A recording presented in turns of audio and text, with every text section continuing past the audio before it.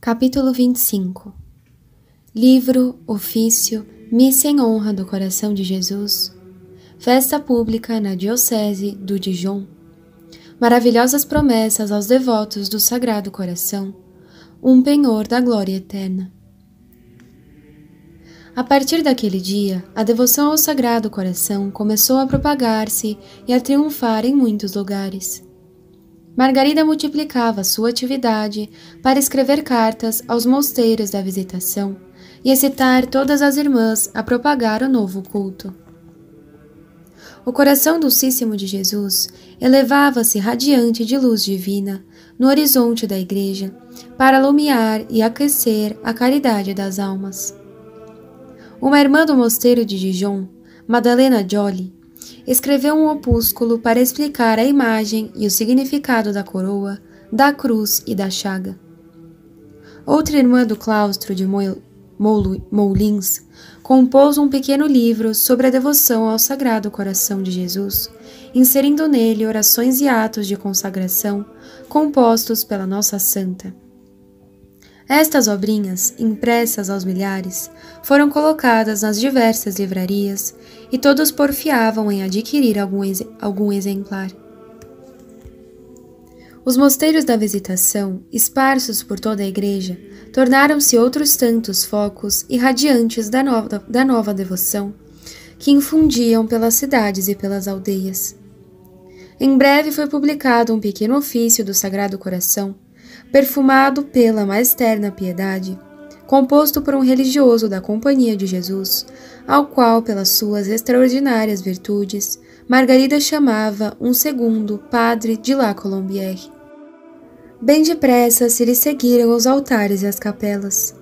O primeiro de todos os oratórios foi o mosteiro de Paray, votado unanimamente no dia memorando em que a comunidade se prostrou para se consagrar solenemente ao coração divino. Ele foi terminado a 7 de setembro de 1668 e dedicado com soleníssima pompa. Concorreram todos os curas das aldeias próximas e uma multidão extraordinária de povo, que, saído da igreja paroquial, se dirigiu processionalmente ao mosteiro. Durante as 2 horas que durou a função, Margarida, humilde e feliz, manteve-se de joelhos na capela, arrebatada de tal maneira e abismada em Deus, que as pessoas que lhe desejavam falar nem se atreviam a chamá-la. Contemplava o triunfo do seu doce esposo, amava-o, felicitava-o e perdia-se na fornalha ardente do seu amor. Não passou muito tempo que se erigisse em Paris uma congregação sob o título do Sagrado Coração, depois outras e mais outras. Ao culto íntimo e privado, seguiu-se o culto público. A Madre Madalena Joly, que escreveu o primeiro opúsculo, teve também a feliz ideia de compor uma missa. Mandaram-na traduzir em latim pelo padre capelão e enviaram-na ao bispo de Langres, suplicando-lhe o aprovasse e lhe autorizasse a celebração pública no mosteiro. O piedoso prelado acedeu ao pedido com muito prazer e o santo sacrifício foi oferecido solenemente em honra do Divino Coração. Era já muito, mas não bastava ainda a ardente piedade das boas irmãs. Alcançada a aprovação do bispo, pensaram em obter a do Papa. Mandaram um exemplar da missa à superiora do mosteiro da Visitação de Roma, com insistente súplica de a comunicar ao cardeal Cibo, para que ele conseguisse a aprovação do Sumo Pontífice e pedisse também a licença de celebrar em toda a igreja a festa em honra do Sagrado Coração de Jesus. A alma de todas essas iniciativas era Margarida, a qual, com as suas cartas, ateara em todos os corações com que conseguia comunicar-se o fogo do amor e da devoção. A resposta de Roma tardou a chegar, porque a Santa Sé procede sempre com grande prudência e madureza de juízo. As suas decisões são oráculos inspirados pela oração e pelas luzes do Divino Espírito Santo. Finalmente, o cardeal Cibo respondeu que o Santo Padre não julgava ainda ainda chegada a hora de estender a sua aprovação a toda a Igreja, e que convinha antes conseguir do ordinário a licença de estabelecer aquela festa publicamente na diocese. A madre de Salmaise e a irmã Jolly dirigiram-se, pois, ao virtuoso bispo de Langres e obtiveram a autorização de poder celebrar a festa em toda a diocese de Dijon. Recebido o decreto, o mosteiro de Dijon preparou-se para uma solene glorificação ao coração divino. Impacientes em esperar a sexta-feira depois da oitava de Corpus Christi, celebraram, no entretanto, uma festa íntima de família na primeira sexta-feira de fevereiro de 1689, com a missa em sua honra e consagração de toda a comunidade e diversos atos de reparação. Raiou finalmente o dia da solenidade, o cabido da capela dirigiu-se processionalmente à igreja da Visitação e cantou-se a missa em honra do coração de Jesus. O Santíssimo Sacramento foi exposto durante todo o dia com um concurso enorme de nobreza e de povo. Foi um dia de paraíso, fecundo das mais doces emoções para o mosteiro e para a cidade. Margarida, ao ouvir essas notícias, chorava de alegria, exclamando que morreria contente agora, por ver assim glorificado e publicamente triunfante o divino coração do seu celeste esposo. Os religiosos de todas as ordens mostravam-se os mais entusiastas pela nova devoção e porfiavam em levantar altares e oratórios. Tinham razão. Jesus prometera que as pessoas religiosas tirariam daquela devoção tantos auxílios, que nenhum outro meio seria preciso para restabelecer o primitivo fervor e a mais exata observância nas comunidades, ainda as menos observantes, e maior perfeição nas que já o fossem.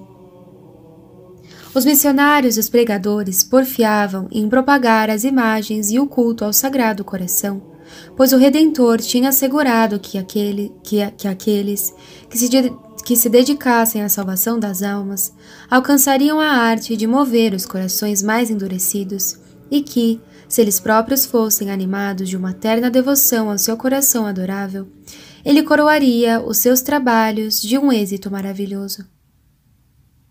Margarida, para animar a todos, narra nas suas cartas as promessas admiráveis de Nosso Senhor nas aparições com que a favorecia. Essas promessas são tão grandes e tão ricas que nos afeiçoam ao novo culto. E notemos que os homens prometem muito e atendem pouco, ao passo que Deus cumpre fielmente as suas palavras e vai quase sempre muito além das suas promessas, porque os tesouros do seu amor são inexauríveis, à semelhança do oceano, que não se abaixa por mais água que dele se tire. Se formos, pois, ternamente devotos do Divino Coração, receberemos todas as graças maravilhosas e ainda maiores em proporção do nosso fervor. Ei-las aqui, todas enumeradas. 1. Conceder-lhe-eis todas as graças necessárias ao estado em que vivem. 2. Darei a paz às suas famílias. 3. Consolá-los-ei nas aflições. 4. Ser-lhe-eis refúgio em vida, e especialmente na hora da morte. 5. Derramarei copiosas bênçãos sobre as suas empresas. 6. Os pecadores acharão no meu coração a origem e o oceano infinito das misericórdias. 7. Os tíbios tornar-se-ão fervorosos. 8. Os fervorosos subirão em breve à grande perfeição. 9. Abençoarei aqueles lugares em que for exposta e honrada a imagem do meu coração. 10. Darei aos sacerdotes a força de mover os corações mais endurecidos. 11. O nome daqueles que propagarem essa devoção será escrito no meu coração, e dele jamais será cancelado. 12. No extremo da misericórdia do meu coração onipotente, concederei a todos aqueles que comungarem as primeiras sextas-feiras de cada mês, durante 9 meses consecutivos, a graça do arrependimento final. Pelo que eles não morrerão sem a minha graça e sem receber os santos sacramentos, o meu coração, naquela hora extrema, ser-lhes-á seguro abrigo. Por aqui se vê claramente que a devoção ao Sagrado Coração de Jesus destina-se a todas as classes de pessoas. Almas fervorosas ou pecadoras, sacerdotes, seculares, religiosos, todos, enfim. A promessa mais bela e mais importante é a última.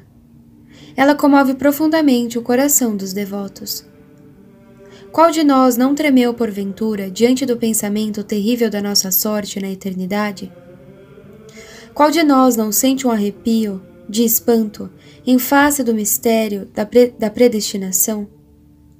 Até os santos mais insignes da Igreja, depois de haverem atingido tão altos píncaros de perfeição, que parecia que estivessem nos umbrais do céu, gelavam de tremor, pensando nos juízos divinos e na fragilidade do coração humano, que pode, num instante, perverter-se e faltar a graça, como aconteceu com Judas, Tertuliano e outros infelizes apóstatas. Abramos, porém, o coração à esperança e entoemos em um hino de louvor e agradecimento ao Divino Coração. Ele nos promete que, se comungarmos todas as primeiras sextas-feiras durante 9 meses seguidos, e lhe formos devotos, não morreremos em sua desgraça. A devoção ao coração de Jesus é, pois, um penhor de predestinação, e quem a pratica imprime na sua alma o distintivo dos eleitos, recebendo sobre sua fronte um raio da eterna glória no céu. Capítulo 26. Os abismos do coração divino, grande revelação a respeito da França, consagração de Luís VI, prisioneiro ao Sagrado Coração, o Templo Nacional. O coração humano é um abismo de misérias e de fraquezas. O coração de Jesus é um abismo de misericórdia e de força. A nossa santa conseguiu sondar esses abismos do coração humano e do coração divino. Queremos referir as suas palavras, apesar de longa sua exposição, porque grande é a delícia espiritual que se experimenta ao lê-las. O coração de Jesus, escreve, é um abismo em que encontrareis tudo. É principalmente um abismo de amor, no qual devemos sepultar todo o nosso orgulho, com os seus maus efeitos, que são o respeito humano e o desejo de nos satisfazermos e nos elevarmos.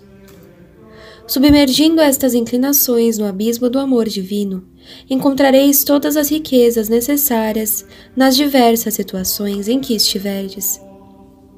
Se vos achais isolados e acabrunhados pelas privações, é o coração divino abismo de toda consolação, dentro do qual cumpre que entremos sem desejarmos sentir-lhe a doçura.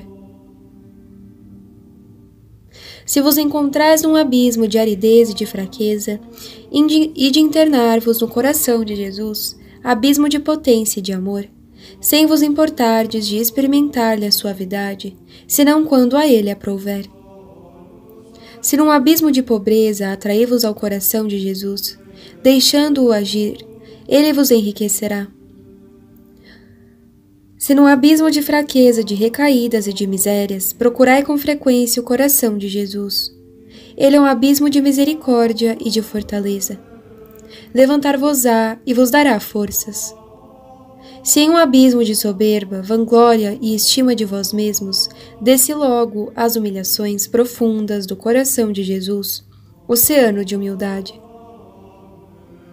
Se em um abismo de ignorância e de trevas, o Sagrado Coração é um mar de sabedoria e de luz. Se num abismo de morte, ide ao coração divino, e achareis uma fonte de vigor, Atingireis aí uma vida nova, na qual já não olhareis com outros olhos, senão com os de Jesus Cristo. Não vos movereis senão pelo seu movimento, não falareis senão com a sua língua, e não amareis senão com o seu coração docíssimo. Se num abismo de agitação, impaciência e cólera, ide ao coração do Redentor, que é um abismo de mansidão e doçura. Se num abismo de profunda melancolia, mergulhai no coração de Jesus, que é um mar de doçura celeste e tesouro inexaurível de todas as delícias dos santos e dos anjos. Se vos encontrais num profundo abismo de amarguras e penas, uni-as ao abismo das penas infinitas do coração de Jesus, e dele aprendereis a sofrer contente. Assim escrevia a santa, inebriada de santo amor, para convidar a todos, principalmente aos pecadores e aos tíbios, a se prostrarem diante do coração divino. Noutro lugar, fala do Sagrado Coração como de um jardim florescente, perfumado pela celeste fragrância dos lírios, das rosas, das violetas e das mais belas flores, símbolos das virtudes. Convida então a todos os cristãos a entrarem nesse jardim, para lhe colherem as flores, adornarem-se com elas e agradarem a Deus. Compara também o coração de Jesus a uma árvore de extraordinárias dimensões, rica de frondes validentes e suavíssimos frutos, destinados a alimentar as almas e infundir-lhes a vida da graça e da perfeição. Quisera ter uma voz forte para se fazer ouvir a todo o mundo e induzir todo o cristão a colher frutos de vida eterna. Margarida foi uma santa contemplativa, sempre encerrada no claustro, unicamente ocupada em amar ao seu celeste esposo. Jamais alongou o seu olhar através das grades de ferro do mosteiro para observar os acontecimentos da igreja e do mundo. Não se assemelhou àquelas almas que, embora se entreguem assiduamente à contemplação, conservam-se, todavia, ao par dos negócios do seu tempo, como Santa Catarina de Sena, Santa Teresa, a qual escrevia cartas admiráveis a Felipe II, rei da Espanha, para lhe pedir que fizesse triunfar o reino de Deus. Na correspondência de Margarida, não há uma alusão política ao jansenismo que desolava a Igreja ou a corrupção que infestava a corte francesa. A sua vida era toda escondida no Sagrado Coração e não cuidava senão de torná-lo conhecido e amado. Só uma vez em que a superiora lhe mandou que se prostrasse diante do Santíssimo Sacramento, em lugar de Luís VI, e rezasse por ele, teve conhecimento das desordens do rei e da sua corte. Margarida, que era a pureza angélica personificada, teve então pensamentos e imaginações que lhe causavam espanto, e não cessavam senão quando saía da capela. Semelhantes imagens impuras, das quais tivera a mínima ideia, renovavam-se todas as vezes que lhe era confiado o mesmo encargo, até que a superiora, sabendo disso, dispensou-a daquela incumbência. Outra vez, iluminada por Deus, e escreveu-o numa carta, encheu um estranho espírito de orgulho que pairava sobre a visitação e que vinha substituir o da humildade e da simplicidade. Era o jansenismo que tentava de longe penetrar na ordem da visitação, como já havia entrado no mosteiro de Porto Real, em Paris. Mas não o conseguiu. São estas as únicas duas alusões que se encontram nos seus escritos a respeito dos acontecimentos do seu tempo. Quando ela achava, porém, à beira do sepulcro, e já a sua fronte parecia aureolada pela glória do céu, teve uma grande revelação sobre a França e escreveu à madre de Salmaise para que fizesse ouvir a sua voz na corte do rei. O seu coração divino desejava entrar com pompa e magnificência no palácio dos príncipes e dos monarcas, para ter uma reparação dos ultrajes que recebera na corte de Pilatos e de Herodes. O doce Salvador pedia, pois, a Luís IV que fizesse reinar o coração divino no seu palácio, erigisse um templo nacional, proferisse a consagração solene da sua pessoa e da França, estampasse a sua imagem nas bandeiras e nas armas, e finalmente conseguisse da Santa Sé o decreto de uma festa universal para toda a Igreja. Se executasse esse desejo do seu coração, Nosso Senhor lhe concederia graças extraordinárias, faria prosperar o seu reino e o dos seus sucessores, torná-lo-ia vencedor dos seus inimigos e lhe daria um lugar glorioso no céu. Para se apresentar na corte, escolheu o padre de La Chaise, confessor do rei, que gozava de grande nomeada. A mensagem da santa chegou certamente aos ouvidos de Luís XIV, mas não surtiu o efeito desejado. Só algumas virtuosas damas e princesas praticaram a nova devoção, erigindo no Palácio de Versalhes uma capela em honra do coração divino, onde procuravam atingir força nas duras provas pelas quais passava a França. Se Luís IV tivesse escutado a voz do coração divino, teria salvado a nação e afastado a tempestade que se acumulou sobre a cabeça dos seus sucessores e produziu o dilúvio da Revolução. De Luís IV à França, descia a Luís V, de Luís V a Voltaire, de Voltaire a Robespierre e Marat, isto é, do orgulho à corrupção, da corrupção à impiedade, de ambos ao ódio de Deus e dos homens, e daí ao sangue. Luís VI, vítima infeliz da Revolução, destronado e encerrado numa prisão, lembrou-se da bem-aventurada Margarida e do segredo que ela confiara ao seu avô.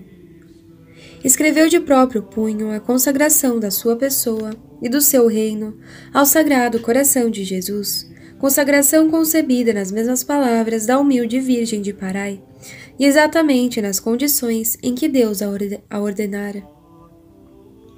É um precioso monumento em que se sentem as angústias e as lágrimas do virtuoso monarca prisioneiro que procura salvar a pátria e segurar-se a uma tábua de salvação. Confessa humildemente as suas culpas, pede perdão sepultando-as no coração divino e promete que, se recuperar a liberdade e o trono, revogará todas as leis contrárias à Igreja, principalmente a Constituição Civil do Clero. Promete também empenhar-se junto do Santo Padre, a fim de que dentro de 1 ano se estabeleça a festa do Sagrado Coração em toda a Igreja, na sexta-feira depois da 8ª do Corpo de Deus, conseguindo-se-lhe uma procissão pública de reparação. Promete outro sim ir em pessoa à Igreja e fazer um ato de consagração ao coração de Jesus, da sua pessoa, da família real e do reino, consagração que seria renovada todos os anos no dia da festa. Promete finalmente construir em honra ao Divino Coração uma igreja e um altar. Eis as últimas palavras da consagração feita por Luís VI. Eu agora só posso pronunciar estas promessas em segredo, mas as firmarei, se preciso for, com o meu próprio sangue, e o mais belo dia da minha vida será aquele em que eu possa publicá-las no templo em altas vozes. Ó coração adorável do meu Salvador, paralisa-se a minha mão e esqueça-me de mim mesmo. Se algum dia chegar a obliterar os vossos benefícios e as minhas promessas, e se tiver a desgraça de deixar de amar-vos. Este ato foi por ele entregue ao padre Herbert, seu confessor, superior dos eudistas, o qual mandou imediatamente tirar dele muitas cópias para não se perder. Os generosos soldados de Vandeia cumpriram o voto do Sagrado Coração, levando-lhe a imagem aos campos de batalha, estampada no peito e nas bandeiras. Por que foi que Deus não aceitou a consagração? É fácil a resposta. Porque Luís VI já não era rei. Derrubado o seu trono e partido o diadema, jazia ele prisioneiro. A homenagem já não era a do monarca em nome da nação. Os heróis da Vandeia eram um pequeno número de soldados e não eram a nação. A França, em lugar de aclamar a consagração do rei, arrastava-o ao suplício, e em vez de se unir aos vandeianos, fuzilava-os. Foi assim que os franceses ao coração de Jesus preferiam o coração de Marat e de Robespierre. Honra seja, porém, àquela generosa nação que, nestes últimos tempos, voltou-se para o coração de Jesus e lhe erigiu um templo nacional em Montmartre, na sua capital, cumprindo o que não fez Luís IV e o que, na prisão, prometeu Luís VI. Honra seja aos franceses que iniciaram frequentes peregrinações a Parai para honrar ao coração de Jesus. A França achará a sua salvação e a sua glória na devoção a este coração adorável, que, desprendendo-se do peito de Jesus, veio à luz numa das suas cidades. Capítulo 27. As últimas cintilações de um astro, amar e sofrer em silêncio, o desejo do ouvido, maravilhosos dons sobrenaturais. Chegamos aos últimos meses da vida da nossa santa. Como são belos os derradeiros dias de um santo. Parece que os seus olhos já contemplam o reflexo da glória eterna. Os seus ouvidos ouvem o eco das harmonias angélicas e que Deus deixa incidir sobre a sua fronte um raio fulgido da glória celeste. Os que o rodeiam percebem que começam a despontar para ele os primeiros albores do dia sempiterno e que o seu coração está próximo a consumir-se sobre o altar, vítima da divina caridade. Os antigos diziam que o cisne, antes de morrer, concentra todas as suas forças e canta com voz mais harmoniosa. Assim acontece com os santos. Próximos do ocaso da existência, redobram os seus melodiosos cantos de amor divino, para, em breve, continuá-los na mansão dos bem-aventurados, entre os esplendores da eternidade. Margarida terminara sua missão de revelar ao mundo o coração de Jesus. Já não lhe restava mais que adormecer placidamente no sepulcro. As críticas e discussões seguem-se em um entusiasmo pelas suas virtudes e pela sua santidade. Quanto mais, porém, se via honrada, mais se abismava na convicção da sua nulidade e das suas misérias, e mais fazia por ocultar-se aos olhos dos homens. Lançava ao fogo todos os escritos. Só ia às grades do locutório, obrigada pela obediência. Nunca falava de si mesma, senão quando o exigia a glória de Deus e o coração de Jesus.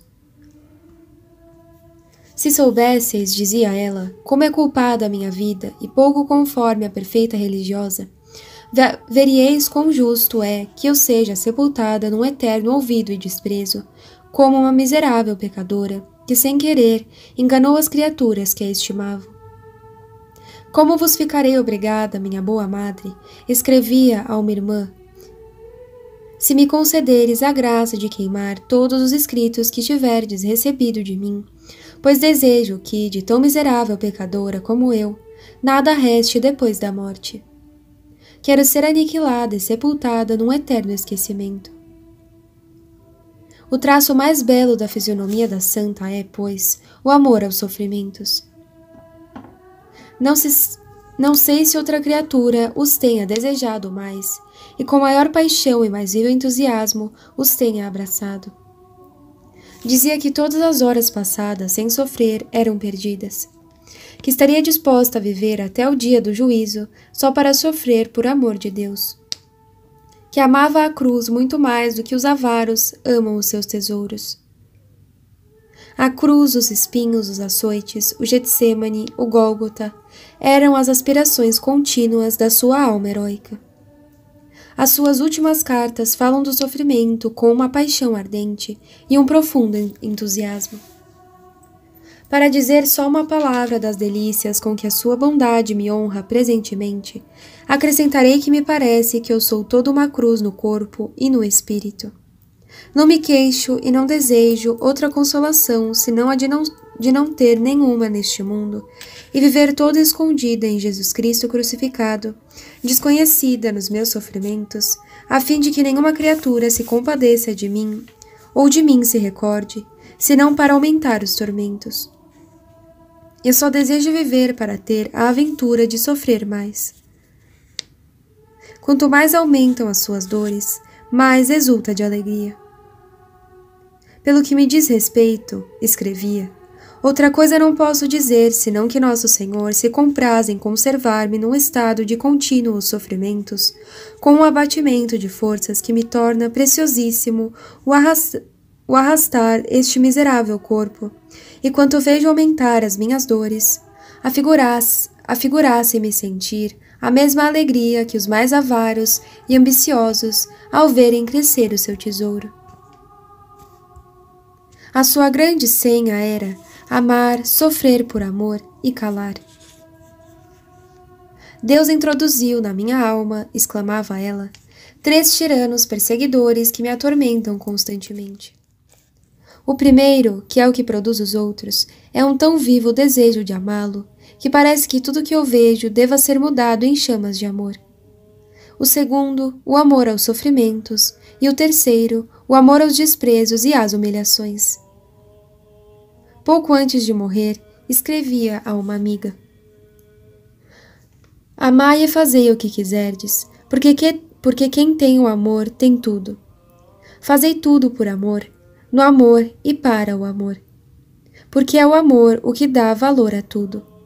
O amor recusa um coração dividido, ou tudo ou nada. Retribui, pois, amor por amor, e não vos esqueçais daquele que o amor fez morrer por vós. Não tereis esse amor, senão quando souberdes sofrer em silêncio e preferi-lo às criaturas. O seu semblante cintilava de uma angelical pureza. Jamais experimentou a mínima tentação contra a castidade, exceto quando foi mandada à igreja ocupar o lugar de Luís IV diante do Santíssimo Sacramento. Deus a havia enriquecido de maravilhosos dons celestes que dão lustre e esplendor à santidade e lhe servem de cortejo. Lia nos corações e nas consciências e profetizava muitos acontecimentos futuros que depois se verificam à risca. A cada passo proferia uma palavra, uma frase, uma doce e delicada alusão que revelava às suas noviças como lhes conhecia perfeitamente as disposições espirituais.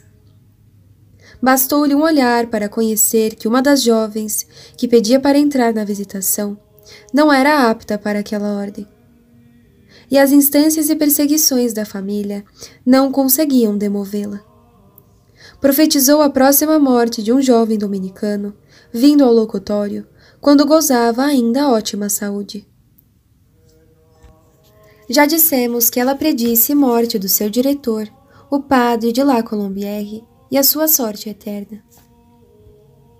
Deus lhe revelava também o estado de muitas almas do purgatório, as penas que sofriam e o momento feliz da sua libertação. Margarida tinha se elevado àquele estado de sublime perfeição, no qual a fraqueza humana se fortalece na potência de Deus e participa do seu domínio soberano sobre os elementos, operando muitos milagres. Uma irmã conversa tinha, havia muito tempo, uma dolorosa chaga. Cheia de confiança na virtude poderosa de Margarida, disse, como a pobre enferma do Evangelho: se consigo tocar ainda que sejam só as suas vestes, ficarei curada. Assim aconteceu efetivamente. Do hábito da santa saiu uma como virtude oculta, que a curou perfeitamente. À medida que o coração divino se elevava sobre o horizonte da igreja, dardejava sobre a sua primeira discípula e adoradora, raios cada vez mais vivos e a circundava de uma auréola celeste. Capítulo 28. O apelo ao esposo. Prepara a lâmpada com 40 dias de retiro. Predição da morte e das circunstâncias. Expira num êxtase de amor. Funerais convertidos em triunfo. Ao começar o ano de 1690, Margarida pressentiu a chamada do esposo divino às eternas núpcias no céu. Deus quis, por fim, satisfazer o desejo ardente que a devora, de o contemplar face a face e de se unir intimamente a ele num eterno amplexo de amor. Consumida pelo incêndio da caridade, ao contemplar a glória do paraíso, repetia sem cessar o grito de São Paulo: desejo romper os vínculos da carne e voar a Jesus Cristo. Conheceu, por uma relação, o dia e as circunstâncias da sua morte, afirmando que se daria no momento em que a comunidade menos esperasse e nos braços das irmãs Rosália Verscheri e Rosália Farges. Algum tempo antes, pediu à superiora para fazer um retiro espiritual de 40 dias, a fim de prover a lâmpada e esperar a vinda do esposo. Pôs por escrito alguns sentimentos que a preocupavam e que nos permitem contemplar pela última vez a beleza da sua alma. No primeiro dia do retiro, a minha preocupação consistia em pensar de onde provinha o meu grande desejo de morrer, pois não é próprio de uma pecadora, como eu, o desejar comparecer perante o seu juiz, cuja santidade penetra até aos nossos mais íntimos recessos. Como podes, pois, ó minha alma, sentir tamanha alegria ao aproximar-se da morte? Tu só pensas em pôr termo ao teu desterro e exultas de gozo ao pensar que em breve sairás da tua prisão. Toma cuidado, porém, para que de uma alegria temporal, filha talvez da ignorância e da cegueira, não precipiteis na tristeza eterna, e desta prisão mortal e passageira não caias naquele cárcere eterno, onde se extingue a esperança. Deixemos, pois, ó minha alma, esta alegria e este desejo de morrer às almas santas e fervorosas, para as quais estão reservadas as grandes recompensas. Pensemos qual não seria a nossa sorte, se não fora a bondade de Deus para conosco ainda maior que a sua justiça. As nossas obras nenhuma outra coisa nos deixam esperar senão castigos. Poderás tu, ó minha alma, suportar eternamente a ausência daquele cuja presença te causa tantas consolações e cuja privação te faz sentir tão cruéis tormentos? Meu Deus, como são difíceis essas contas! Na impossibilidade de as fazer eu mesma, volto-me para vós que sois o meu adorável mestre. Confio-lhe todos os pontos sobre que devo ser julgada. As nossas regras, as nossas constituições, a nossa direção. Depois de lhe haver confiado todos os meus interesses, experimentei uma paz admirável. Jesus conservou-me muito tempo aos seus pés, como que abismada na minha nulidade, à espera da sentença que pronunciará sobre esta sua miserável criatura. Depois de ter confessado a imensidade da sua malícia, acrescenta: sinto-me incapaz de solver as minhas dívidas. Bem o vedes vós, ó meu divino mestre. Ponde-me na prisão, aí ficarei contente, contanto que seja no vosso divino coração. E quando nele me tiverdes encerrado, apertai-me bem com as correntes do vosso amor, e conservai-me assim, enquanto eu não vos pagar tudo o que vos devo, e como nunca o poderei fazer, não me solteis jamais. Quem não sente nessas páginas a humildade profundíssima, o baixo conceito que tinha de si mesma, o amor ardente pelo divino coração e o desejo de o contemplar face a face no céu? Estas palavras são perfumadas pela humildade do pobrezinho de Assis e pelo amor ardente da seráfica santa espanhola. Imersa nesses sentimentos, esperava placidamente a morte. No mês de outubro, uma ligeira febre a obrigou a ir à cama. O médico, costumando dizer que as doenças de Margarida provinham do amor de Deus, do amor a Deus, garantiu-lhe que não era nada, no que foi contestado pela enferma. Margarida sofria muitas dores internas que a arte médica não podia conhecer. Entretanto, mostrava-se sempre sorridente e falava do imenso desejo de se unir a Deus, dizendo, porém, que se fosse da sua santa vontade, ficaria sofrendo na terra até ao dia do juízo. No dia 16 de outubro, véspera da sua morte, desde muito cedo, pediu com grande insistência o santo viático. Só lhe concederam, porém, a santa comunhão, porque o seu estado não inspirava cuidado algum. A santa, sabendo que era o último amplexo que na terra dava a Jesus, comungou com os ardores de um serafim. Seu semblante cintilava de celeste alegria. De então em diante só falava do céu e do amor de Deus. Ah, que felicidade para mim poder amar a Deus! Amemo-lo soberanamente.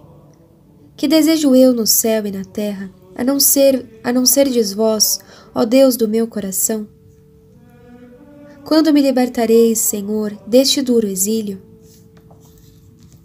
O pensamento da justiça divina, só por um instante, aterrorizou o seu espírito.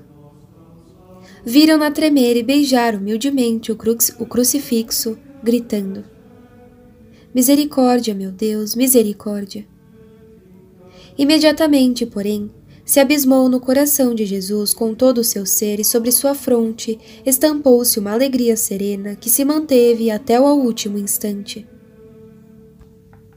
Ao cair da tarde, preocupou-a um desejo de humildade e esquecimento. Dirigiu-se a uma irmã e pediu-lhe para queimar todos os seus escritos que ainda restavam e as memórias que compilara por ordem do padre Rolim. A irmã, sentindo que se perdessem aqueles preciosos tesouros, insinuou-lhe suavemente que era mais perfeito abandonar-se inteiramente à obediência. A esta palavra, a santa tranquilizou-se. Na manhã de 17, dia do seu nascimento para a vida eterna, tornou a pedir o viático. Tendo, porém, o médico assegurado que não havia perigo, não lhe o concederam. Passou todo o dia entretida pelos inefáveis excessos de amor de Deus para com os homens, falando pouco, mas com frases inflamadas. Por volta das 7 horas da noite, entrou em plácida agonia. No instante, toda a comunidade se reuniu ao redor do seu leito. Concentrando todas as suas forças, deu às irmãs o último adeus, recomendando-lhes que amassem a Jesus sem reservas. Entrando o sacerdote para lhe administrar a extrema-unção, soergueu-se. 2 irmãs apressaram-se a sustentá-la nos seus braços. Eram precisamente aquelas em cujos braços Margarida predissera que havia de morrer. Naquele momento de emoção, ninguém reparou nisso. Perceberam-no mais tarde.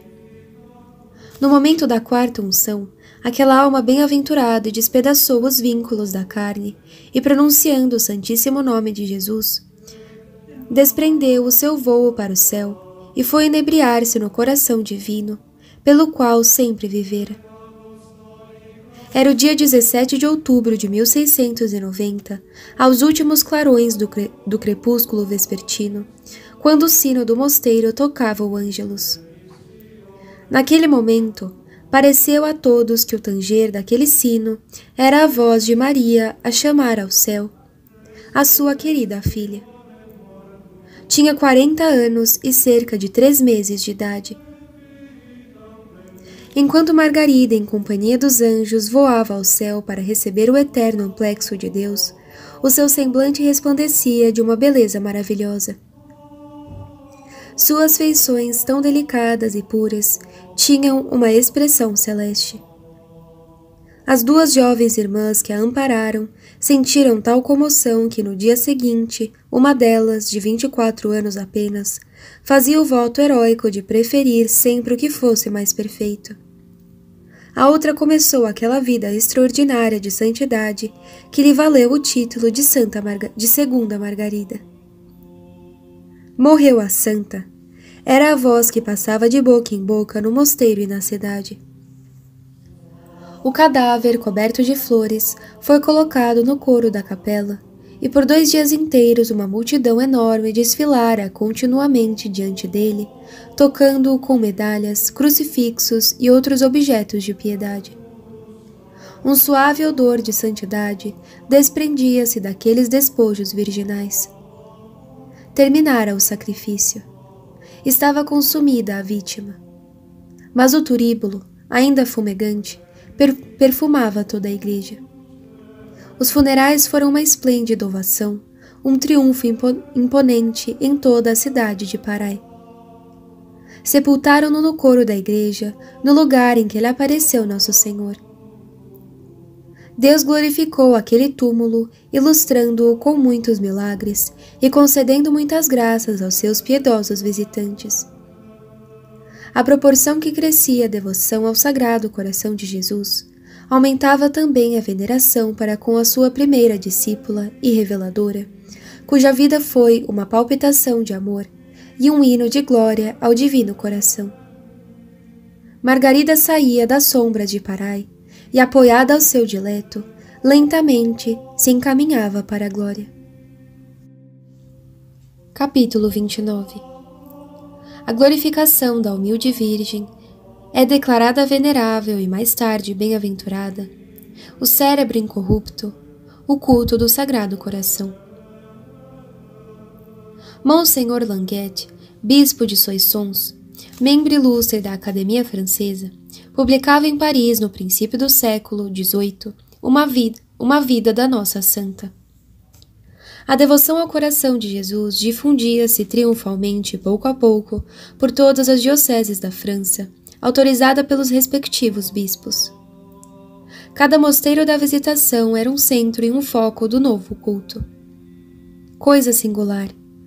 O bispo da diocese a que pertencia ao mosteiro de Parai foi o último a adotar a festa, verificando assim uma predição de Margarida, que dissera que a solenidade do Sagrado Coração seria introduzida em todos os lugares da França, antes do que no lugar onde nascera. Da França estendeu-se às outras regiões da cristandade, principalmente por meio das ordens religiosas, as quais sempre acharam no coração de Jesus uma fonte de perfeição e santidade. As revoluções por que passou a França retardaram o processo da canonização. A 30 de março de 1824, Leão XIII constituiu a comissão para a introdução da causa e a serva de Deus foi declarada venerável. No reconhecimento do cadáver, com a admiração de todos, encontrou-se o cérebro ainda intacto. Esse órgão tão mole, tão delicado, que se dissolve tão depressa e é o primeiro a corromper-se, conservara-se depois de mais de um século e meio como se ainda pertencera a um corpo vivo. Quis Deus honrar assim aquele membro de que saíram os sublimes pensamentos e os nobres transportes da alma de Margarida. Não é este um fato novo na vida dos santos. O corpo de Santa Maria Madalena, penitente, decompôs-se todo, exceto aquela pequena parte que foi tocada pelas santíssimas mãos de Nosso Senhor, quando, para afastá-la, lhe pôs os dedos sobre a fronte, dizendo: "Não me toques." A língua de São João Nepomuceno encontrou-se perfeita depois de 3 séculos.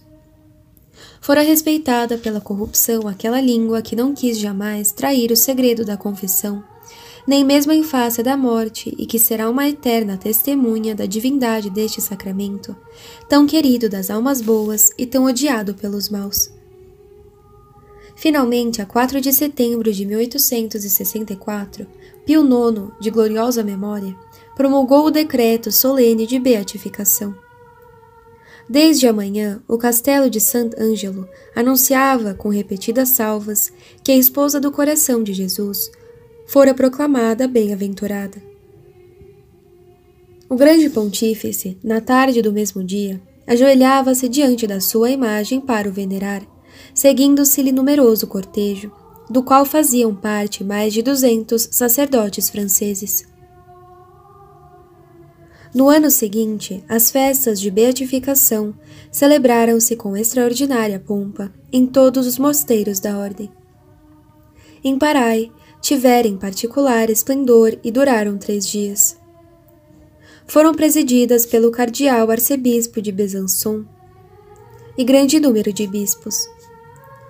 São indescritíveis as homenagens triunfais prestadas à humilde Virgem, a magnificência das procissões, a alegria que se estampava em todos os semblantes e o entusiasmo que fazia palpitar os corações de mais de 100.000 pessoas de todas as idades, de todas as condições sociais e de todas as regiões. Para a França, entretanto, chegaram os dias da amargura. Em 1870, era vencida pelos exércitos prussianos. Nos campos de batalha apareceu também o estandarte do Sagrado Coração, levado pelos exércitos dos generais de Sonis e Charette, os quais, sob a sua égide, fizeram prodígios do valor. Poucos anos depois, erigia-se em Paris, como dissemos, o Templo Nacional, já votado por Luís VI, na prisão e sugerido pela nossa santa. Os centenários das revelações e da morte de Margarida foram celebrados com grande devoção e concorreram para aumentar o culto ao Sagrado Coração e à sua dileta esposa. O atual pontífice Leão XIII, em cuja fronte brilha a dupla auréola da santidade e da ciência, é muito devoto do Sagrado Coração e quis que o seu nome fosse o primeiro a inscrever-se entre os dos associados da Guarda de Honra. Em 1876, confiava ao padre João Bosco, apelidado pela sua caridade, o São Vicente de Paulo do século XIX, a construção de uma basílica ao Sagrado Coração, na capital do mundo católico. O servo de Deus correspondeu plenamente aos desejos do grande pontífice, e em 1887, a igreja, já construída e decorada, era consagrada solenemente com festas imponentes e oferecida ao Papa como monumento da pia sociedade salesiana, por ocasião do seu jubileu sacerdotal. À sombra daquele santuário, constituiu-se um grande instituto para abrigar de 400 a 500 meninos, os quais aí aprendem a conhecer e a amar o coração de Jesus, que se deliciava no meio das crianças. Naquele colégio sobe ao céu continuamente um harmonioso concerto de louvores, a confundirem-se com o dos anjos do céu e a fazerem descer sobre a cidade eterna o orvalho das bênçãos celestes.